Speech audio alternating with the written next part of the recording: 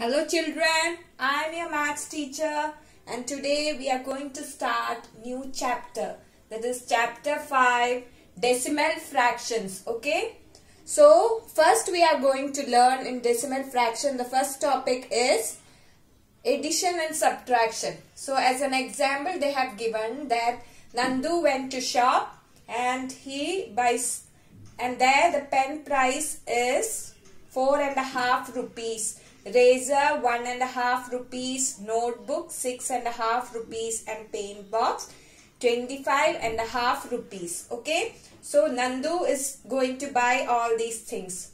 One pen each one. Okay, one pen, one razor, one notebook and one paint box. Okay, so let us first see what is the total amount. How will you add? See, first one, pen price 4.5 rupees can be written as 4.50, that is 4 rupees and 50 paise, that is 4.50, that is 50. So how much decimal place is there in this decimal? 2 decimal places. 0.50 for all half rupees, everything is having half rupees. 4.5, 1.5, 6.5, 25.5. So all of them are having 0.50 in that. So first let us see what is the total bill. Okay, so total bill, how much will be the total bill? How will you do? Here you are going to do addition of decimals. Okay, so first how will you add? It is same as addition of numbers, just you have to carry, I will show you these zeros you will add. It is 0, 5 plus 5, 10 plus 5 is 15, 15 plus 5 is 20. So you will write 20 0 here and 2 you will carry over here.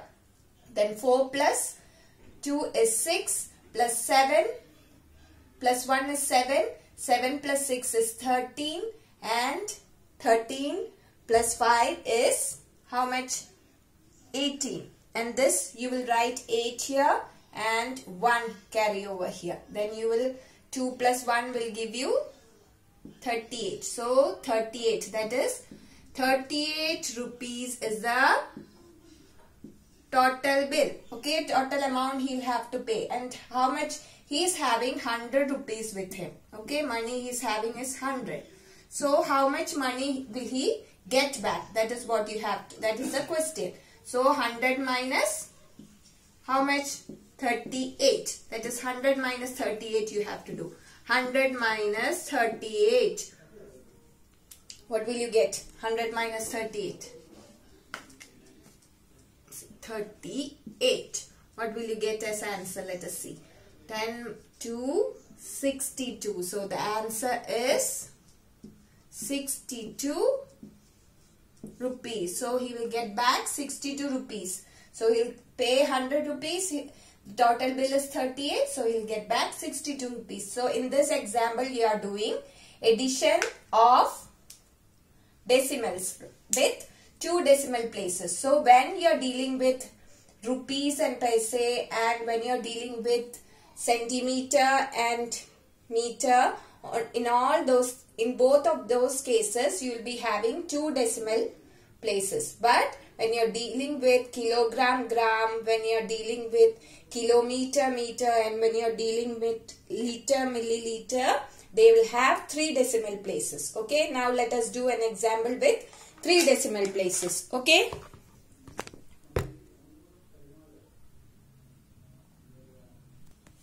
Now the next example, here we are going to deal with kilogram and gram. So what did I tell you? When you are dealing with kilogram and gram, there will be 3 decimal places. Let us see how it is.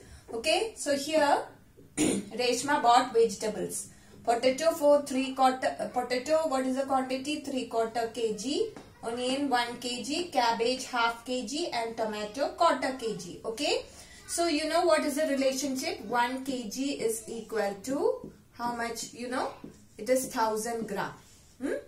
And half kg, so how much will be half kg?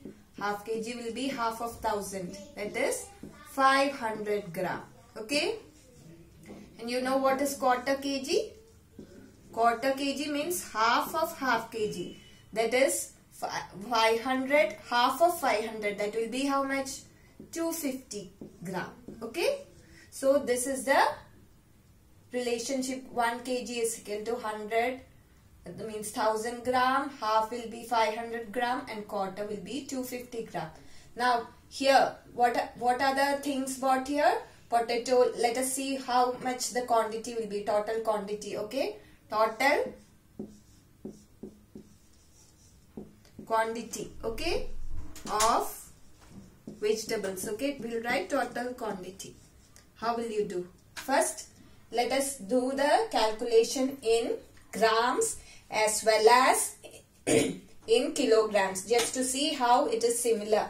When you add in grams, it will be addition of integers, and when you add in kilogram, it will be addition of decimals. Let us see how they are similar. We are doing it just to see the similarity, okay?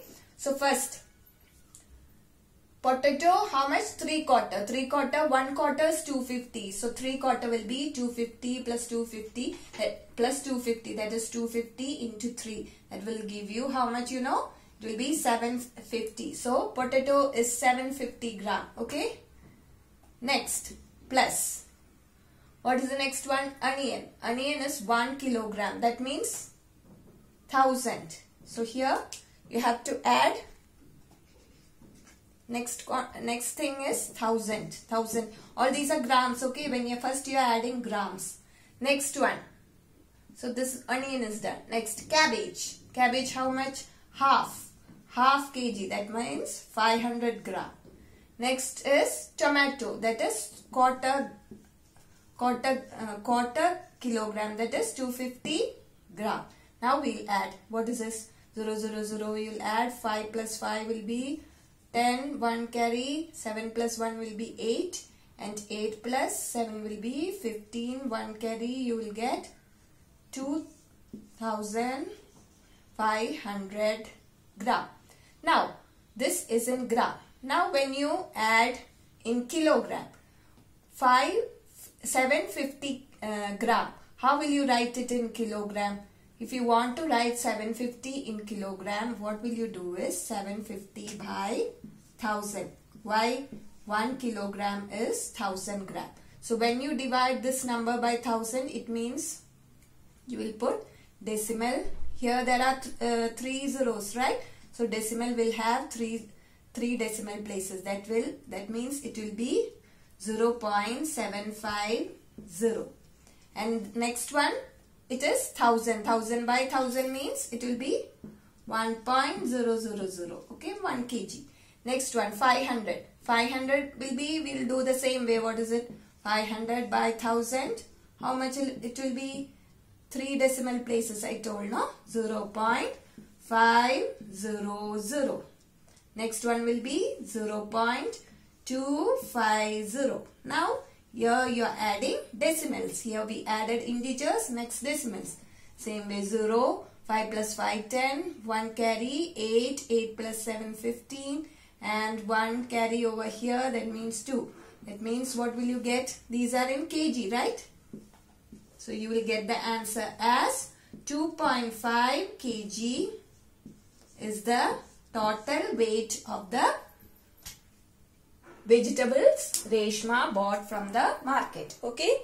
So here we are doing this gram addition just to show the similarity. But when you are dealing with some other problems, you just have to do this decimal addition. Okay. And here, since we are dealing with kilogram and gram, see how much 3 decimal places are here.